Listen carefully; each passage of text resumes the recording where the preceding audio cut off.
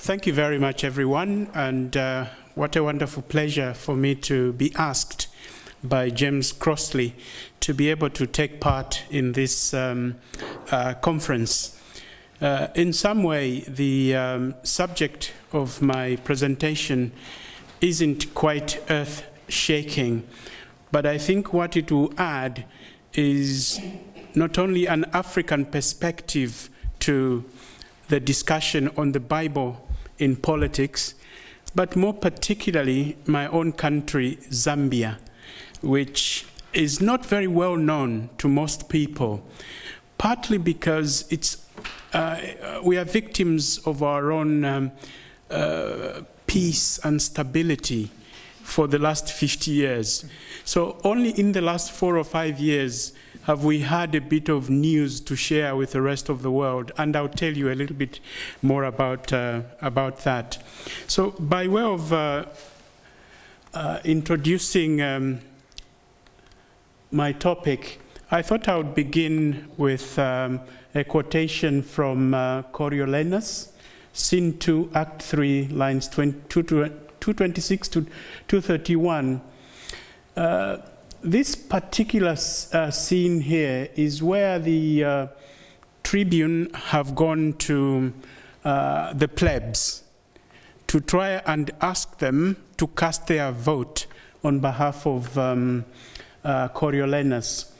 And in that process, they say that if for any reason you must do something that is totally against what you intended to do, namely, we made you against the grain, to voice him counsel, lay the fault on us, meaning that you can blame it on us if things go wrong.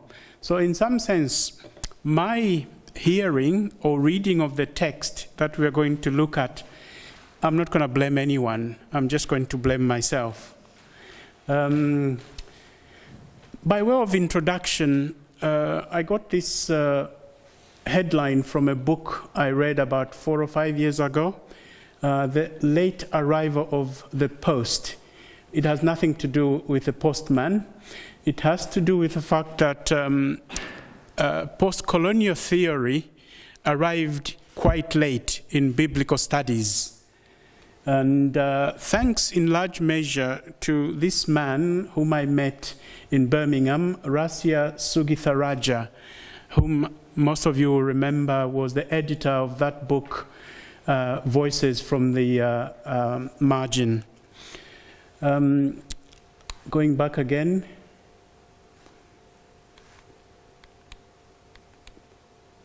Sorry, I've got this so completely... I was supposed to be going back, so I don't know where I'm going now. Maybe I might get there eventually. Now, let me begin here, because this is a good place to begin. I want to contextualize what I'm going to discuss with you from an African or Zambian perspective.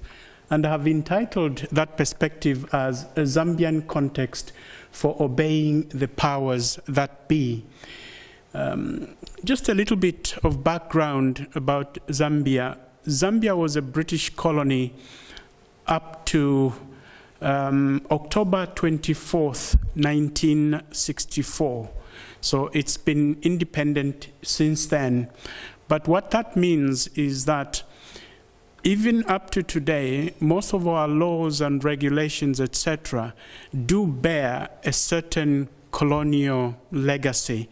And therefore, when I was doing my PhD, because I was studying the area where my parents came from, a post-colonial theory was very much the natural thing for me to do. Now, this is a picture, not many of you would recognize this man in the center there. His name is Edgar Lungu. Now, Edgar Lungu is the current president of Zambia. He is the 6th president since 1964. So we haven't done too badly. He and I, in some sense, crossed paths a long, long time ago.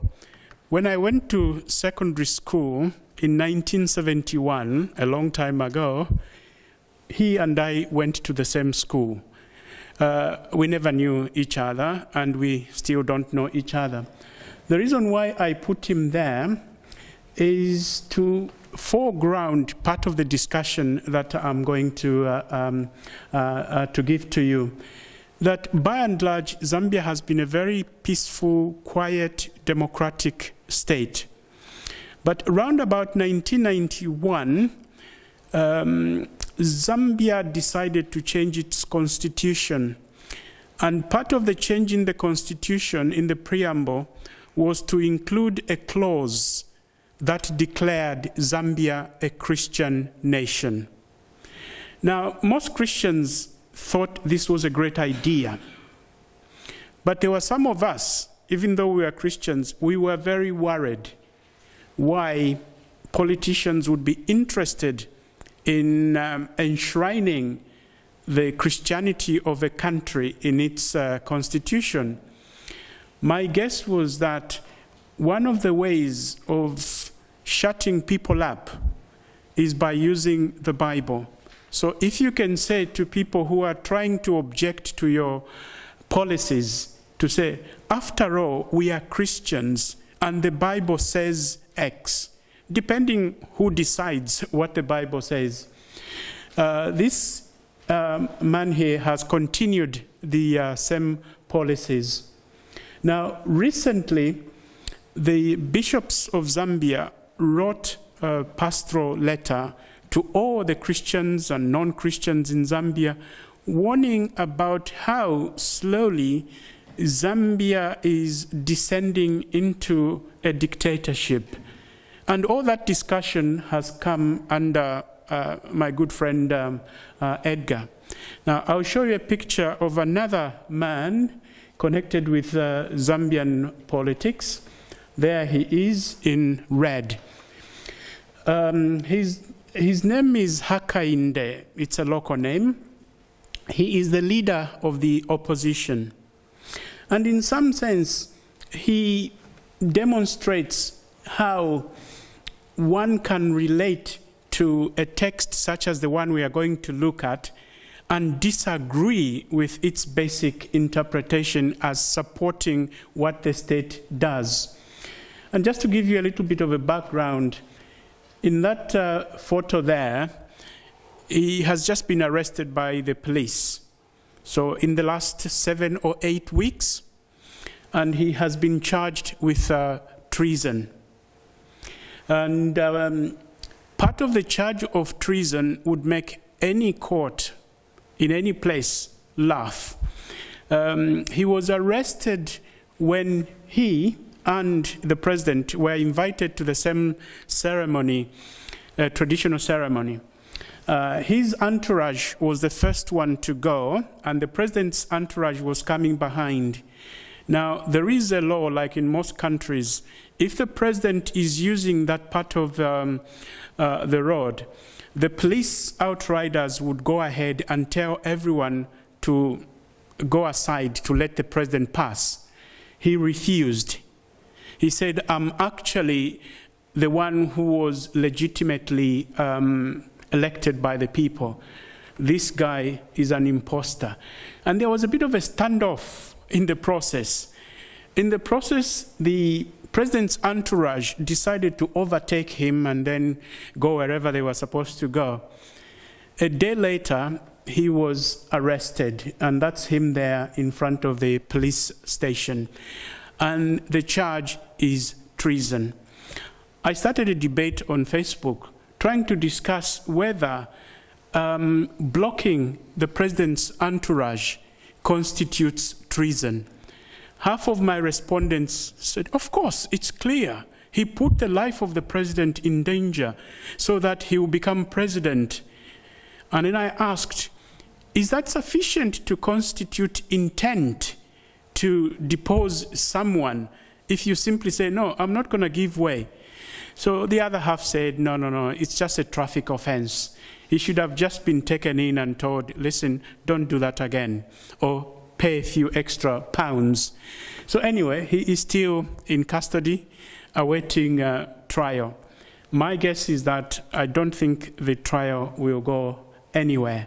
If anything, the government has given him the platform for winning the next elections. Not that I support him. What I'm proposing is that the famous text we have from Romans chapter 13 can be read against the grain. And I suggest that post-colonial theory is probably the best perspective from which to do that kind of reading or hearing the text. Unfortunately, the bit I wanted to emphasize there in red isn't quite so visible if you're at the back of the room. The bit I wanted to emphasize there is Robert Young speaks about insurgent knowledges that come from the subaltern, the dispossessed, and that they seek to change the terms and values under which we all live. So I'm suggesting that the text of Romans chapter 13, which has always been read as simply saying, whether you like it or not, once somebody has been put in power, you have to obey them. I'm suggesting that if you are coming from this perspective of insurgent knowledges, perhaps there is a different way of reading that text. I thought this would also be an occasion for me to pay tribute to somebody who inspired me to do post-colonial theory, even though the kind of writing he did was not called post-colonial theory. This is the man. His name is Michael Pryor. Michael Pryor was a Vincentian Catholic priest. He wrote a book called The Bible and Colonialism. In my view, that in some sense gave impetus to the discussion that the Bible is an ideological text and that it has been used both for good and for ill. In his case, his main focus was that the Israelis have abused the Bible in order to use the Bible as title deeds to the Holy Land. But when he wrote that book and sent it to the publishers, they said, we're not so sure we can publish this as it stands. Why don't you include other places where land has been an issue regarding the Bible and how it's interpreted? And therefore, the book was expanded to include Northern Ireland, and of course he was happy being an Irishman. It also includes Latin America. It also includes South Africa. So that's the man who inspired me to do this kind of reading. So this is the text that has given so much discussion. When I was doing a little bit of research, although this was the background text at the back of my mind, my mentor said to me, if you focus on interpreting this text, you are going to spend all your research time fighting the people who have written on this text. So why don't you move the discussion? So I moved the discussion to northeastern Zambia and to how the Bible in general had been received, translated, and appropriated, and then gave only one chapter to Romans chapter 13. I won't go through all of it, but I'm interested in verse 1 there. Let every soul be subject to the ruling authorities, for authority is there, for there is no authority except from God, and those that have been put there have been established by him. So that's the main verse that I'm going to focus on in this discussion. But part of my discovery, when I was looking at how this text has been used, I was interested in how this text has been used, particularly in Africa.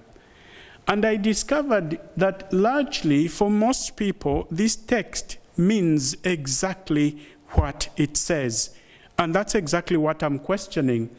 So the first text here is from an African Catholic cardinal. who comes from the Democratic Republic of the Congo. His name was Joseph Albert Malula. Now, Joseph Albert Malula made these remarks in 1965, just after the independence of the Democratic Republic of the Congo from Belgium. And at that Thanksgiving, they were giving a Thanksgiving for the end of the Second Vatican Council.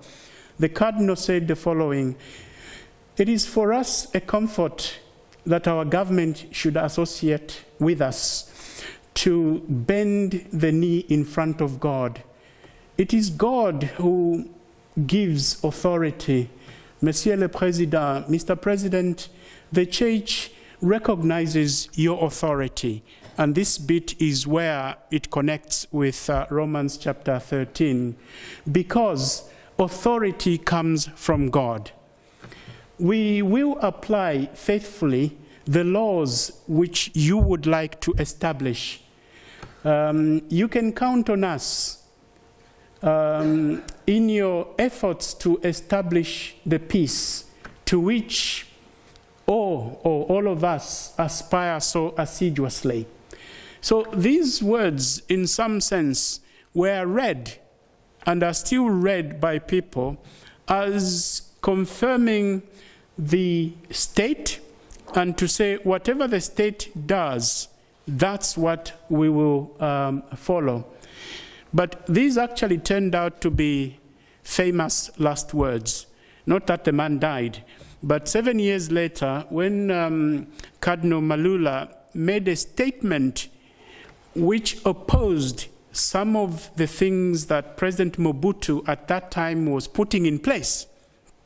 President Mobutu didn't like that, because previously, after he became president, he was all very cozy and in a good relationship with the bishops, because the Democratic Republic of Congo is a very Catholic country. I would say about 85% Catholic. And there was such a good relationship that at the beginning, President Mobutu decided to buy all the bishops of the Congo Mercedes-Benz and to build a house for them. And then Malula goes on to say, no, Mr. President, I think you are getting this wrong. He was immediately surrounded by the police, and they were about to arrest him when the Vatican whisked him out of the country, and he was in exile for a month while they were negotiating how to get him back into the country. He was eventually taken back into the country. So famous last words. But I quote them here in order to show how, for most people, when you read Romans chapter 13, it's very straightforward. It says, let every person be subject to the governing authorities. And therefore, this idea of resisting what the government decides is totally out of question. The second example I'm going to give of hearing or reading the text with the grain, that is supporting this interpretation that whatever the government does, you have to go for it, comes from South Africa. This long quotation here is from a book called It is a Beautiful Country, written by Alan Paton, a South African author. It's a long quotation, but I'm interested in the bit in red there, where one of the people in the book is questioning why anybody should be defying the government. And if you remember that at the time when they were defying the government, the white government decided that it was in the right and no one else was to question it.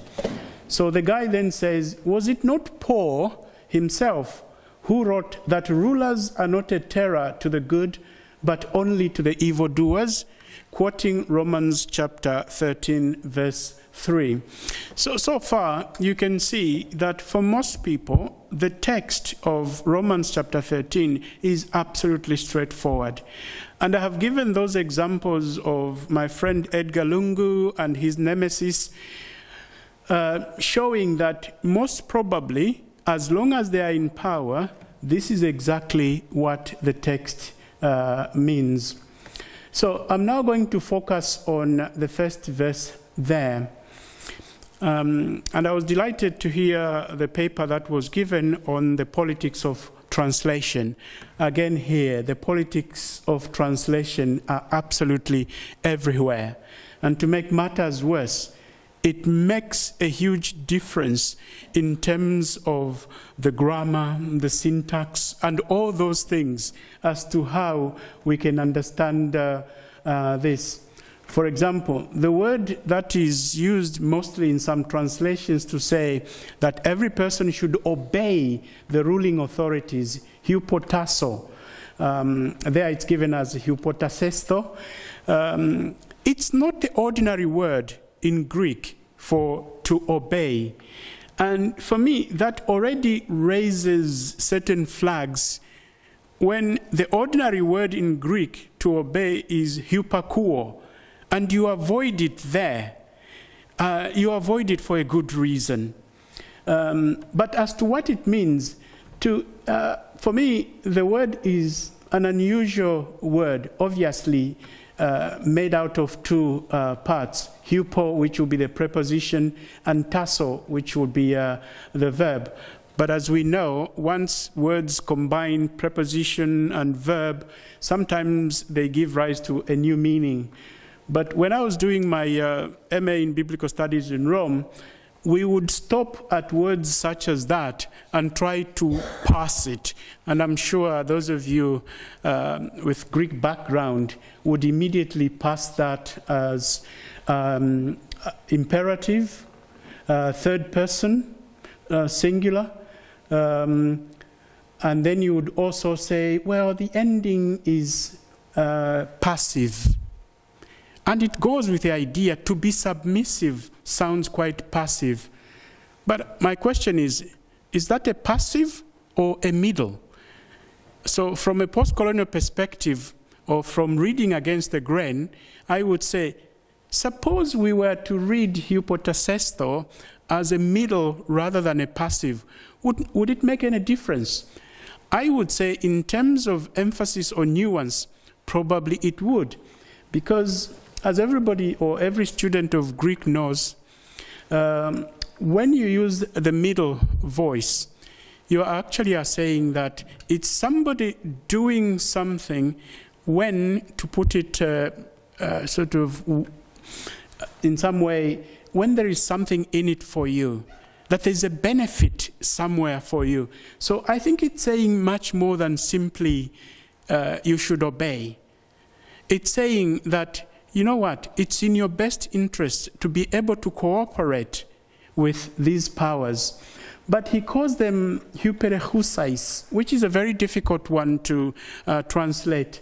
Now, most people, you say hyperechusais means ruling authorities. Yes, one meaning is ruling. But there is another meaning. Hyperecho, I think, also has the sense of to excel, to do well. Therefore, it's a different meaning if I'm told, listen, cooperate with leaders or authorities who are really trying to do their best for the common good. I think that's a different meaning from, yeah, you know what, any leader who has been put there, cooperate with them. So that's the bit I was passing there. And the second part for me, where it says, ga estin exousia eime hypotheu, in Romans 13:1b, I see it as a conditional clause. And what would that mean? Here is how I would translate it if I was to be very liberal, and if my interest is ideological, and if I'm interested in the meaning. So this is how I would translate it. For, if a particular instance of authority or government is not from God, then it ceases to have legitimacy. And by implication, it ceases to command our obedience. Now, coming back to my Zambian situation, I'm increasingly getting the impression that the current president or the current leadership are taking us down a dangerous road, and that we are going to become an undemocratic state. And the lack of democracy, I think, is the seed for so much unrest in the future. Now, if I went back to Zambia, and I'm going there in July for a visit, and I hope the Zambian intelligence are not listening to this, otherwise they will not welcome me at the airport. But if I was to take part in the elections in Zambia, I don't think the current leadership still has legitimacy. There are so many questions, even to the way they became the current leaders of the country. So that would be my reading of Romans chapter 13, verse 1. There's just one thing very quickly before I bring the whole discussion to a close, where one of the things I discovered when I was doing my research, which was of great interest to me, and I know it's of great interest to my colleague Chris Keith here, is that we often read the Bible, especially those of us in the West, as a written document. Of course it's a written document, but if we try to put it in its context, letters were not meant to be read privately as a written document. They were an oral document. And that makes a difference. And my argument would be that while a written text has a certain finality about it, as one wise person once said, "What I have written, I have written. Ho gegrapha, gegrapsa." So, in some sense, the written word has been given much more than it is worth. Whereas, if a word is taken as oral, there is some fluidity to it, and that there is some negotiation that takes place in terms of appropriating meaning. And I'm also suggesting that in the letter that was read to the Romans, it was not as if photocopies had been distributed to all the Romans and says, "Here you go, this is what St. Paul wrote." They made sure that everybody was gathered on a particular day. And then the person who had brought the letter read it, but not just read it, interpreted the letter. Unfortunately, we don't have the interpretation that goes with it. If we had, we would actually discover that this text probably said a lot more than it does. And it's that unsaid bit that concerns me and that encourages me, that perhaps if we read against the grain, we can discover a different way of appropriating the text. One suggestion that has been made to support the fact that there is oral patterning in Romans 13 by John Harvey is that the whole letter is really suffused with an oral ethos. And he gives an example of chapter 13, verse 2, where he quotes this verse as showing a chiasmus. I am not very convinced about the chiasmus there, so I'll move on very quickly. But I cite this oral patterning in order to underscore that in oral cultures, whatever you hear is subject to negotiation. Subject to negotiation, sometimes purely on the meaning level. Somebody says something to you, and then you can say, "Sorry, I didn't catch that." Or, "I'm not so sure. What did you mean there?" And then perhaps the person can actually refine what they are saying and say, "Well, that's not really what I intended to say. This is what I intended to say." But unfortunately, that stuff is lost to us. But of course, that's good news for biblical scholars, because it keeps me and Chris and James Crossley and all of you in employment. What I'm suggesting here is that when we read the text of Romans chapter 13, we are being invited to negotiate. We have to negotiate the text, just as we would negotiate when we are talking to somebody in person. This, for me, is a good summary of what is happening in the text. It comes from the African Bible. In some way, the African Bible is a bit of a misnomer.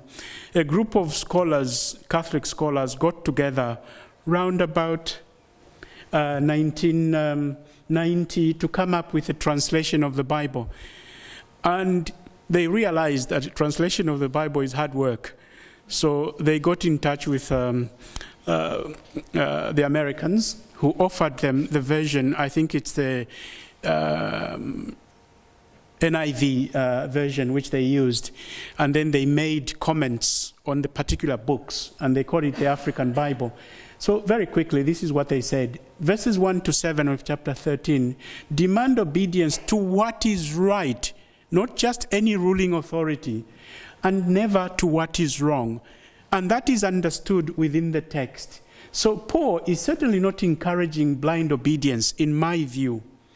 So according to Romans 12, it's up to Christians to discern for themselves what the will of God is. So you cannot decide how to apply Romans chapter 13 purely on its basis. And then lastly, Paul carefully declines to legitimize either Rome or resistance to Rome. The answer is somewhere in between. Thank you very much.